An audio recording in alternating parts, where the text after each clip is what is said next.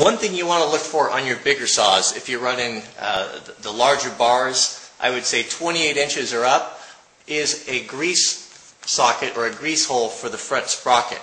And you'll know you have it by you just clear off all of the oil here and you'll see a very small hole. It's just a little pinhole. And that's what this is for. This is a chainsaw grease gun. You simply remove the cap, you just pack it full of a good high quality axle grease, and it acts like a plunger here. I've seen these at Home Depot, at Lowe's, any logging shop, saw shop, they're going to have them.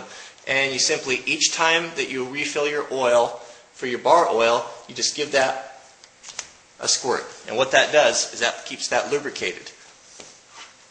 And typically you'll find one on each side.